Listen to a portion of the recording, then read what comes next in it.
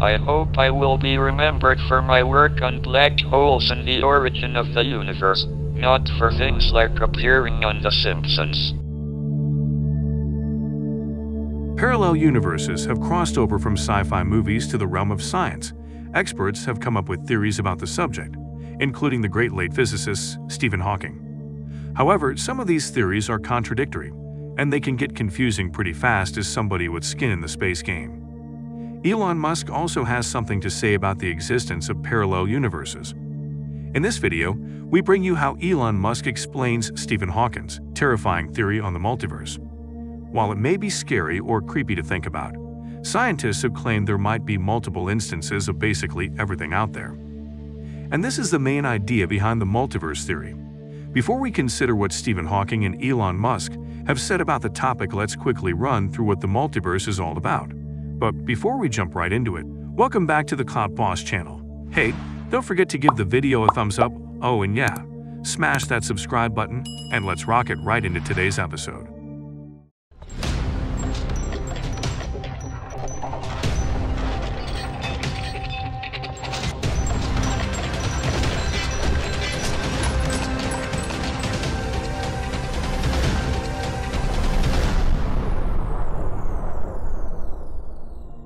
The multiverse theory suggests that how a universe, which consists of billions and billions of planets, stars, and galaxies, and extends out tens of billions of light years, may not be the only universe that exists in practical terms. There could be an exact copy of you in some distant place that is the same age, the same size, the same weight, and all the other attributes, precisely identical to you to make things more interesting. There could even be 2, 3, or uncountable copies of you floating. The number of copies of yourself is limited only by your imagination. In this context, the universe is an all-encompassing entity that houses all the galaxies, solar systems, stars, planets, humans, animals, plants, compounds, molecules, atoms, protons, and electrons, in short, everything. In our reality, multiverse theory assumes that our universe is only a small member of an enormous composition of a multitude of universes. This means there could be another universe that is utterly different from ours, with its own natural laws.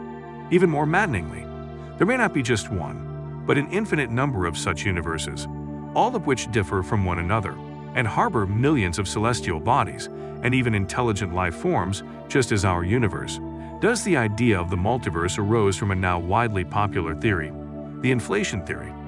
It was developed in 1980 and filled in some information gaps where the Big Bang theory was lacking. So how does the Big Bang come in? While the Big Bang theory was a massive explosion and explosions cause chaos, and yet the universe contains a fantastic hierarchy of planets, stars, galaxies, and galaxy clusters. The inflation theory is often seen as an extension of the Big Bang theory, suggesting that the universe, which was as small as and expanded to cosmic proportions in a fraction of a second, it went through a period of rapid expansion and inflated to reach an incredibly large size. Simply put, the universe became massive in a very short time. This rapid expansion ended almost 13.8 billion years ago, right when the Big Bang happened. But again, perhaps that only applies to our universe. Many cosmologists believe that this rapid inflation doesn't end everywhere simultaneously. It may cease in some regions and continue in others. So while this expansion ended for our universe 13.8 billion years ago, there may be regions where inflation continued and may still be continuing, creating a multitude of other universes. This will give rise to eternal inflation, which creates an ocean of individual universes. This scenario, it would be possible for each universe to develop its own laws of existence. That is, laws like unique physical forces, natural phenomena, values of fundamental constants. However, the multiverse theory has its controversies. Some believe that this is merely a fascinating proposition perpetrated by science fiction. Scientists are trying to find evidence of the existence of multiple universes by observing distortions in electromagnetic radiation left over from an early stage of the universe. Certain types of black holes can also provide clues to the existence of the multiverse. The idea of multiple universes is so astounding that it has shown up not only in cosmology and astronomy, but also in philosophy, music, literature, science fiction, and even religion. Because of the universality of this idea, these other universes are called by different names, including parallel universes, alternative universes, parallel realities, quantum realities, alternative realities, and more. Before his death, Hawking addressed the multiverse theory helped to shine more light on a controversial subject. In fact, it was the subject of the last paper credited to Hawking, and he wrote it in collaboration with Professor Thomas Hertog from KU Leuven, which was published in the Journal of High Energy Physics. The theory is based on string theory and predicts the universe is finite and far simpler than many current theories about the Big Bang say. Professor Hertog, whose work has been supported by the European Research Council, first announced the new theory at a conference at the University of Cambridge in July of 2017, organized on the occasion of Professor Hawking's 75th birthday. Meanwhile, even before this paper, Hawking had made some comments about the multiplicity of the universe in an interview in 2017. Hawking said the usual theory of eternal inflation predicts that globally, our universe is like an infinite fractal, with a mosaic of different pocket universes, separated by an inflating ocean. Hawking explained the local laws of physics and chemistry could differ from one pocket universe to another, which together would form a multiverse. In their paper, Hawking and Hertog says this account of eternal inflation as a theory of the Big Bang is wrong. They said the problem with the usual account of eternal inflation is that it assumes an existing background universe that evolves according to Einstein's theory of general relativity and treats the quantum effects as small fluctuations around this. But they think the dynamics of eternal inflation wipes out the separation between classical and quantum physics. As a consequence, Einstein's theory breaks down in internal inflation. We predict that our universe on the largest scales is reasonably smooth and globally finite. So it is not a fractal structure, said Hawking. Hawking and Hertog developed a variation of this holography concept to project the time dimension in eternal inflation. This enabled them to describe eternal inflation without relying on Einstein's theory. And their new theory, eternal inflation is reduced to a timeless state defined on a spatial surface at the beginning of time. Hertog said, when the evolution of our universe is traced backward in time. At some point we arrive at the threshold of eternal inflation, where our familiar notion of time ceases to have any meaning.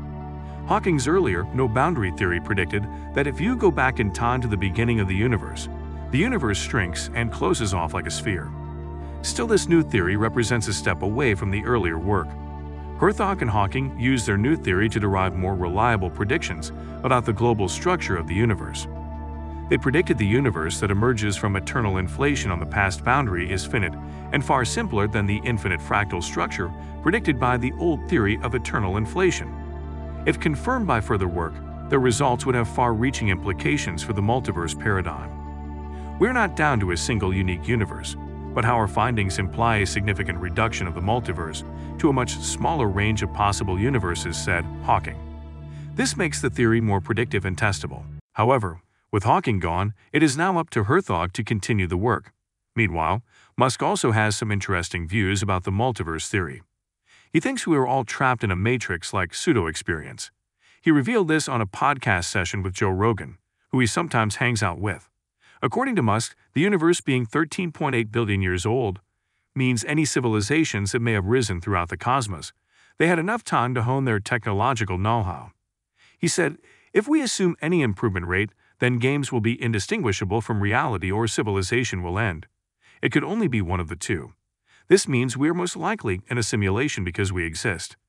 He added, I think most likely this is just about probability.